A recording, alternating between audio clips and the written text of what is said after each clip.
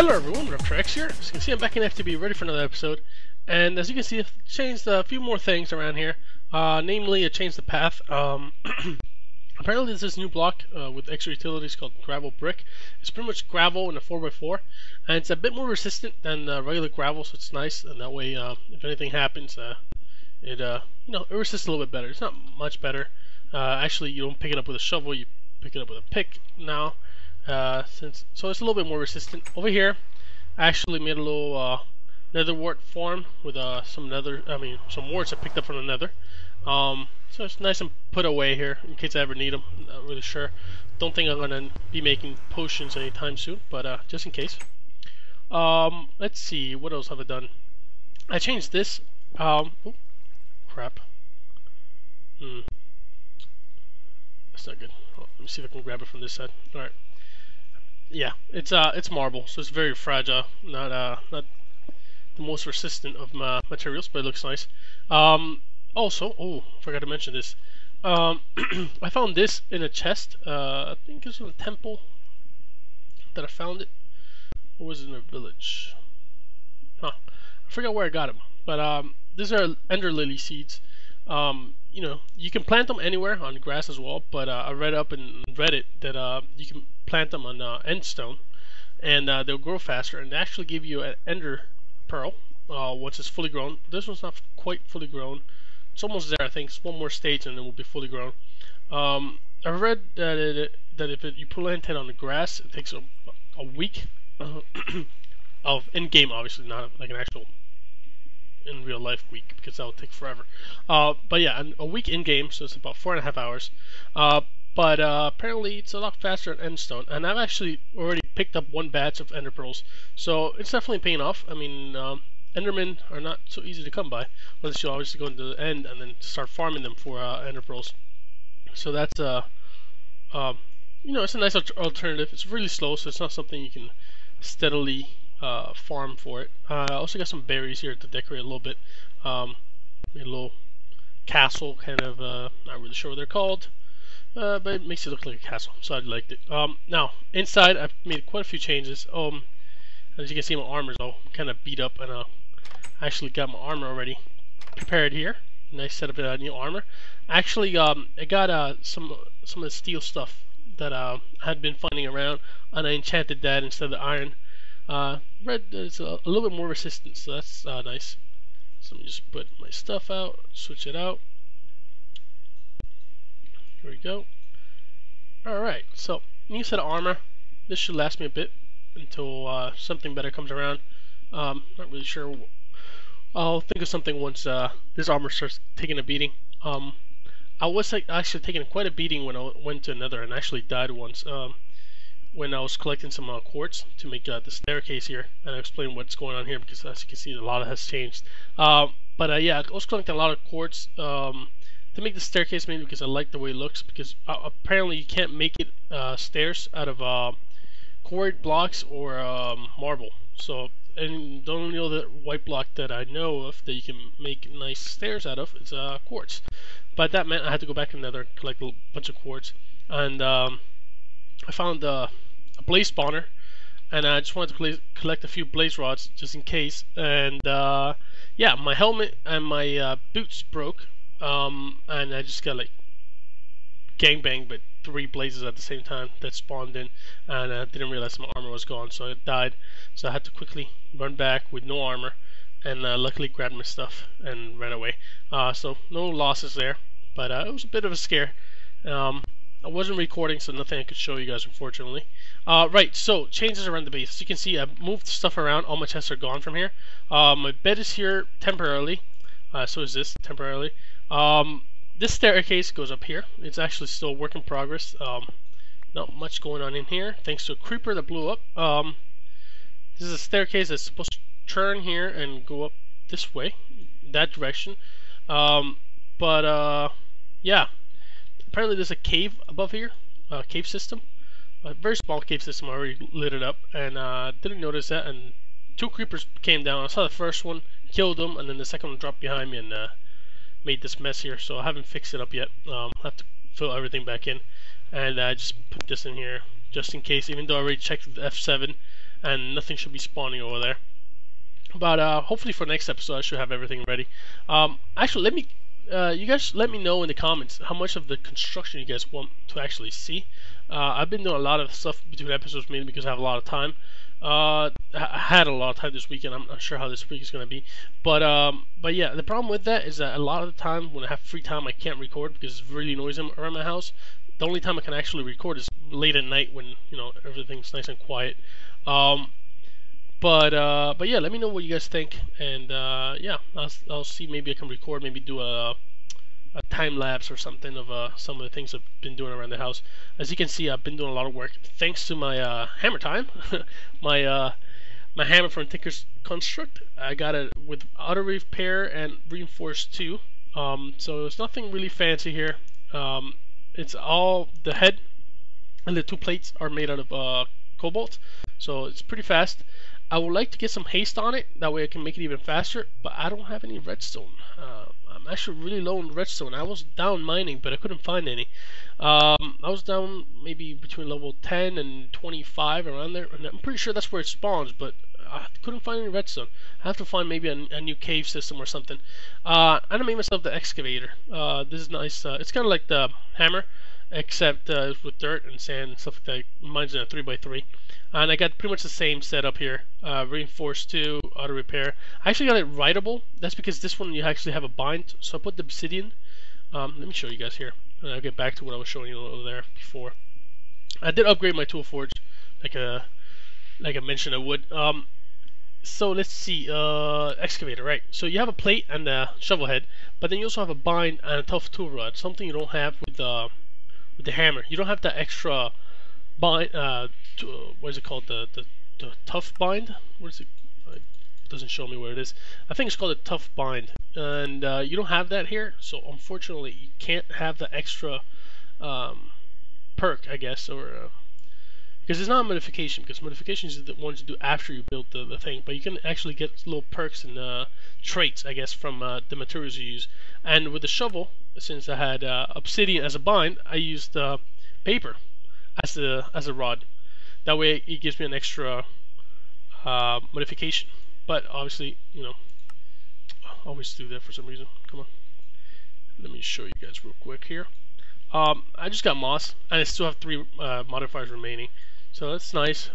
This guy, on the other hand, only have 2 modifiers remaining. I'm hoping to get it with at least haste.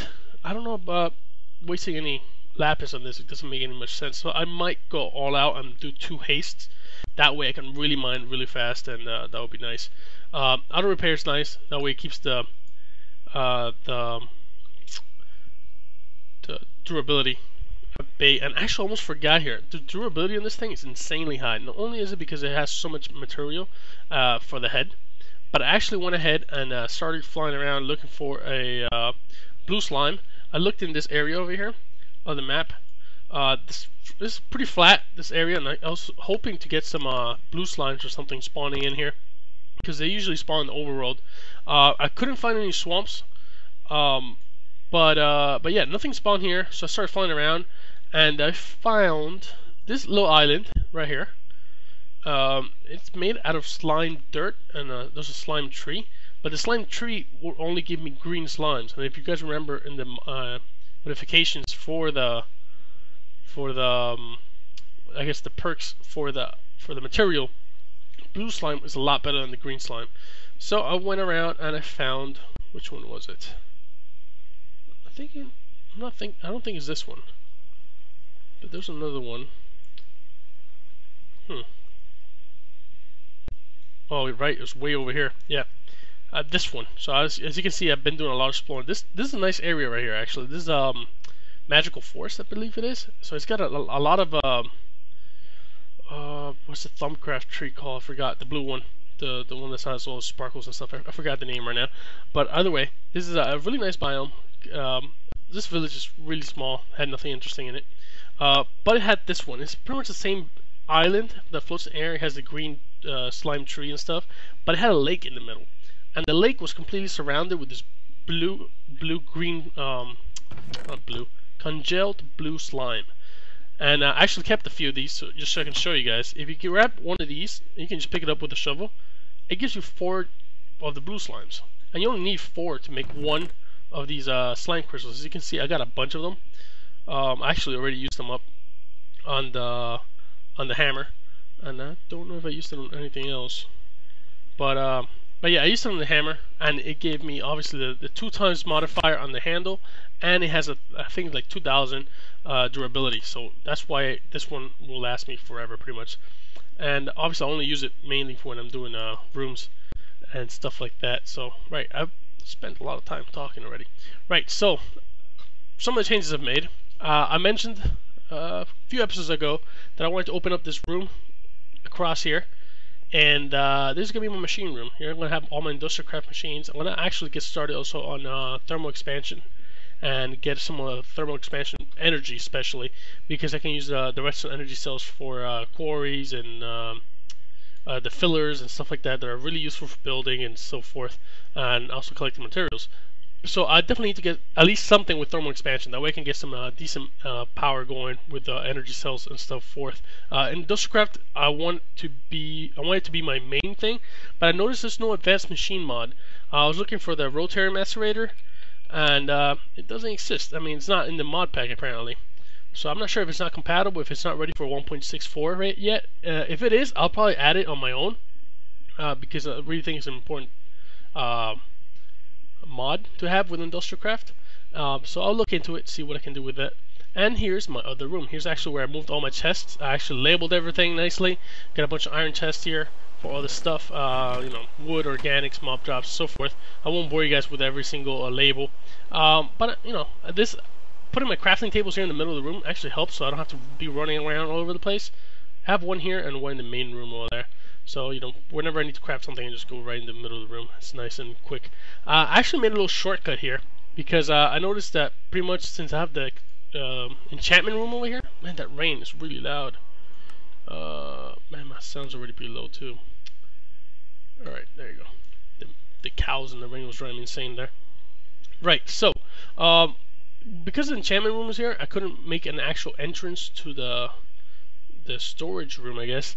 So I had to kind of walk all the way around. So this really just helps get around. You know, it's a nice little shortcut. I don't know how long it's gonna last, because if I start running pipes and cables and stuff behind the wall here for the machines, I'm gonna have to close this off because yeah, it's gonna be utilized for something else. This has been working fine. Actually, the only change I made here is actually I put it to 15 seconds now, because I noticed that apparently different materials have different cooling times, and the glass has a lot shorter cooling time than let's say like iron or any other metals. I found that 15 seconds covers pretty much all of them pretty nicely, and I processed a lot of my ores with lava, which is nice because these machines are, like I said, it's rather slow. Unless I put a bunch of overclockers on them, it's not really a good deal here. I actually gotta go grab my wrench, and actually the first thing I want to do this episode, now that I covered all the random things I've been doing around the house, downstairs I actually have another room the size of this one. So I've been doing a lot of digging and a lot of building. That's where I'm going to have all my power. I usually have it laid out the same way. Pretty much in every series I've done, I usually have the power underneath the machines. It's just the logical thing to do. Well, eventually I'll probably open up another room underneath this one, which I currently don't have, and that's where I'm going to have all my Planet Energistics stuff, because I do want to get into that pretty soon here, as soon as I get some kind of automated mining done, because then obviously I'm going to have a lot of things coming in, and I need to get all this stuff processed and so forth. So the first thing I want to do, actually, and I'm pretty sure I can do that over here because I have all my stuff here now, is I need some ender pearls, mob drops, and like I said, I already collected a few of these. I want to make 4 actually, so I don't know how much wool I have. Where's my wool? Well, I guess it's organic. Organic wool. You can make these guys. They're pretty nifty. I think I saw them somewhere. I don't know who used them. I think it might have been Direwolf. I'm not sure. Either way, elevators. Really useful stuff. I'll show you guys how it works pretty nicely. And I already have the hole here all set up for it, so I'm just gonna put one here. I'm just gonna dig around it. There we go. And then dig straight down. I know it's safe because I dug it out. So as you can see here, the room is nice lit up already. It's made out of cobble and stone bricks. I think it gives it more of a basement feel. And it's going to have a lot of machinery that I'm probably not going to be checking on very often after I have it all set up. So I'm just going to have a quick access to here so I don't have to worry about it. And all you have to do is hit spacebar to jump. And boom, you're gone. And then just hit shift to go down. Obviously it's not much of a ride. You could easily put some stairs here if you don't have any ender pearls. But doesn't beat this. It's a lot quicker and it's a lot cooler, so why not do it since I have those ender lilies supplying me with I want to say infinite ender pearls, but they're rather slow, but yeah, it works. Now what I'm thinking of using the other two for, at least for now, is I have this right here. There's an entrance downstairs to where I have my ore bushes. So I'm thinking of just making an entrance with this thing. What do you guys think? I'm thinking, ooh, you know what, I'm going to sleep. Maybe the rain goes away, because it's making it rather annoying to talk over the thunder. Right, so I have that, take that out of the way. Oops, hold on. That was a very failed jump on my end. I actually have to remove that as well. So I'm gonna put some dirt there. Let's see what else I need. I need some dirt. I need some more stone bricks. So this is why I made this little shortcut. That way I can save a little bit of time. Not much. Obviously, from where I was, I could have easily gone the other way. Made no difference. So let me just grab a bit of dirt. Just a bit more dirt. And some more stone bricks. There we go. And I think that should do it. I think that's all I need. Actually, I need some, where am I going? Other quarried stone blocks. I wonder if I have any ready. Yeah, I do. Good. Right. I probably won't need any, but if we put that there, dirt there, and then I just have to cover this part with stone brick. Oh, how does it go? Is that it? I think it is.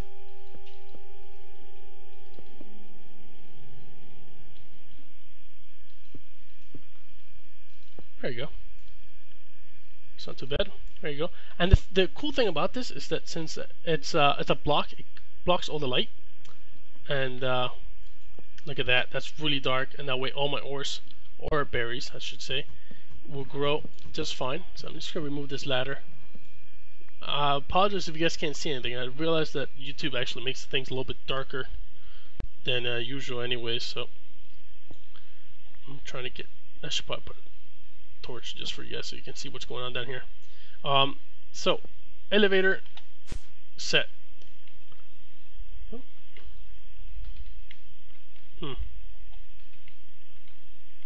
What is going on?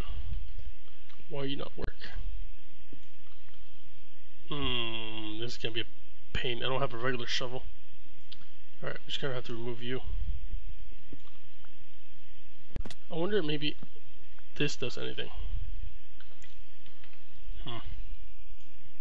Well, I'm gonna have to remove the dirt with by hand.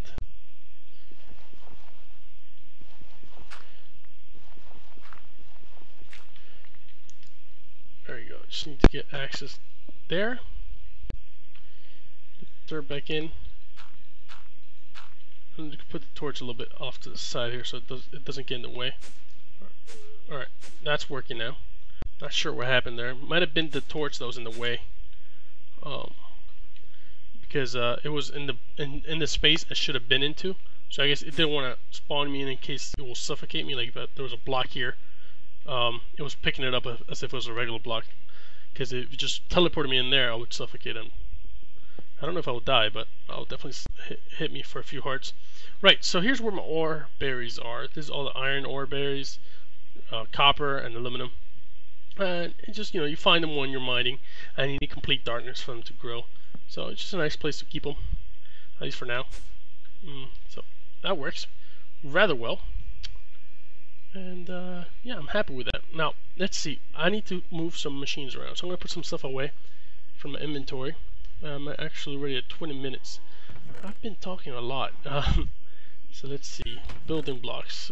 Some gravel, some stone brick, cobble, dirt, cord, stone. Wood. That's a wooden ladder. Alrighty. Tools chest. I need my wrench. And I need... what else do I need? I think that's all I need for now. Right, so I'm probably gonna have to end it here because yeah, it's a bit late already in the episode. And what I'm gonna do is when I finish the room upstairs, I'll just give you guys a quick walkthrough next time around. But what I really want to get into as soon as possible in that next episode is building some machines. I'll probably go mining again, and I've been processing most of my ores with the Tinker's smelter anyways, so it's not like I'll miss the electric furnace. I rarely use it. I only use it mainly for like cooking up stone and this quarried blocks. As you can see, I'm doing pretty good for metals. Got a few stacks of iron. Actually got what, five and a little bit more. Got a lot of silver, so I'll probably stop mining silver. I'm not really sure what I can use it for. Probably like thermal expansion, stuff like that I could use it for. Lots of lead. So I want to focus on iron, copper, even though I have a lot of copper as well, a few stacks. And as you can see, I have already over 2 stacks, well, 2 stacks of Certus quartz, which is what I need for Planet Energistics. And I'm doing pretty good on that. Redstone, really low on, so I want to get quite a bit before next episode. It's probably for the best. That way I can really work through and get a lot of the work done with building new machines, macerator, extractor especially, so I can get better rubber. Well, not better rubber, it's the same rubber, but I can be more efficient with the sticky resin I have. And yeah, so until next time, guys. Bye.